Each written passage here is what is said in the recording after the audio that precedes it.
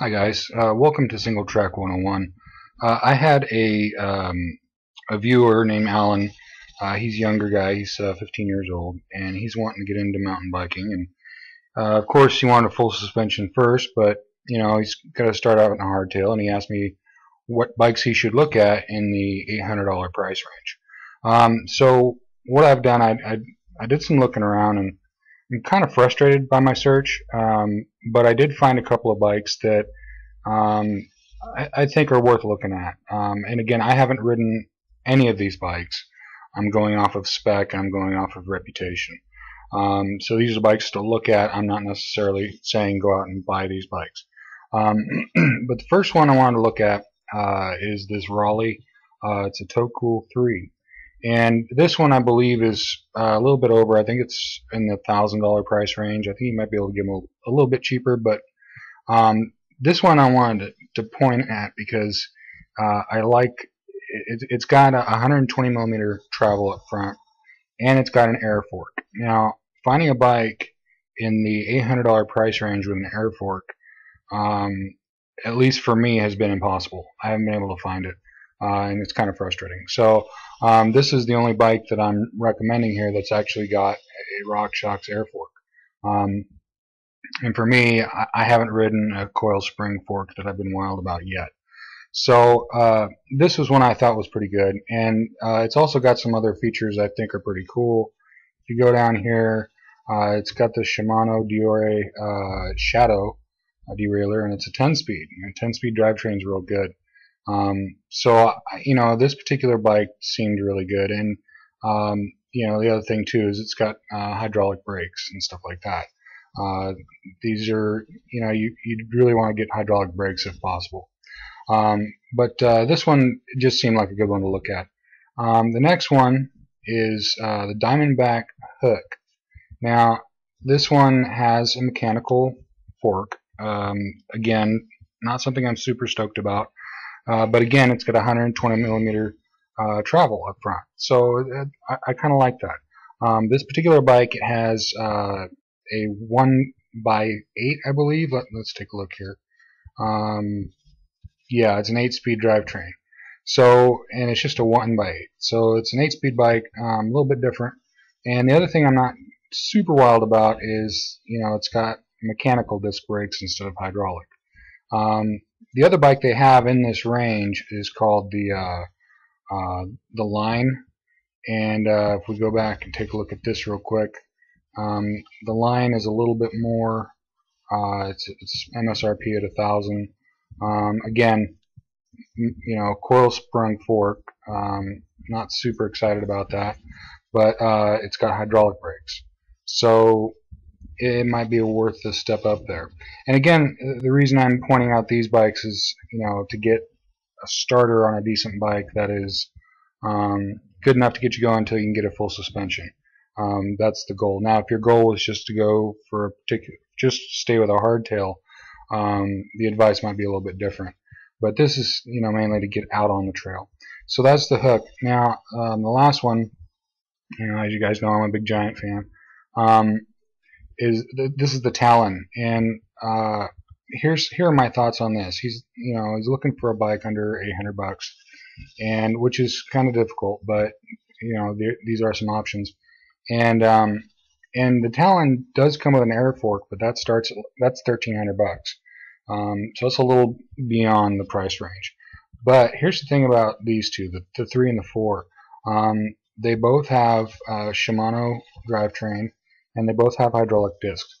The cheaper one's an 8-speed, the more expensive one's a 9-speed.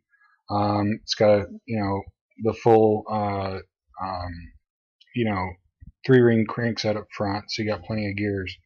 And from what I understand, all Giant wheels are ready to go tubeless. I'm not sure about the other two brands, but the reason I'm pointing to these is that if you were trying to keep it in that price range, the one thing I would think to do is to get one of these, whichever one you thought was better, or made more sense given the scenario I'm going to describe. I would get one of these with the intention of getting either a 100 or 120 millimeter air fork for the front of this bike. So that's going to be about $300 or so. So 585 plus 300, it's a little bit over. But you'd have a really capable bike at that point. The air fork would make this bike run really nicely. Obviously, it's better to have more money and better to have more budget. But if I only had $800, maybe $900, I would probably get one of these two bikes and just add the air fork to it. Of course, that's the other reason I was talking about the Tokul 3. Tokul 2 does not have an air fork; it's mechanical, but the 3 has an air fork. Pretty cool. I'm not too sure how I feel about the single crank up front, but some people, that may just be fantastic. The front derailleur can be a pain sometimes. You can drop a chain. So, but these are the three I thought of. I'll put some links down below, and if you do end up getting the Giant and the Raleigh, those are dealership bikes only. But with the Diamondback, I'm going to put a link. I'm an Amazon associate, so if you do end up getting it, I appreciate you going through my link. Just go through the link same day, and you order the bike. I can get a small commission on it, so that's kind of cool. But that wasn't really my purpose of doing this. It's just one of those things. If you're gonna get it, right on. I appreciate it. But for me, I would probably go the route of either the Talon or the Raleigh. Just because of the air fork, or having the air fork option of being able to buy the bike and then add the air fork later. Or if you just want to go with the cheaper one and not too worried about the air fork, one of these would be fine. But for me, air forks are just so much nicer, in my opinion. But anyway, that's just my thoughts on a hardtail. I'm not in the market, haven't been in the market. I'm a full suspension guy. I really like the full suspension. But these are good little bikes, and these are also 27.5. All three of these are the ones he asked about. Personally, I would get a 29er hardtail. That's just me having my riding style and my preferences. I really prefer the 29er. But for someone who's young, wants to kick it around and stuff like that, 27.5 is great. But anyway, those are my thoughts on this. I'm curious what you guys think. I'm curious if anyone's watching this who's had these bikes, what they think about them. Am I giving a good recommendation here, or let me know. Like I said, I haven't ridden a single one of these, but I do like the specs on them. They seem to spec out real good. And when it comes to a hardtail, it's a little harder to mess up.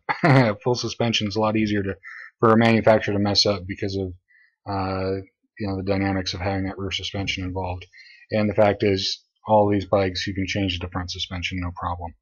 So anyway, guys, thanks for watching, and please subscribe for more videos like this. Thanks.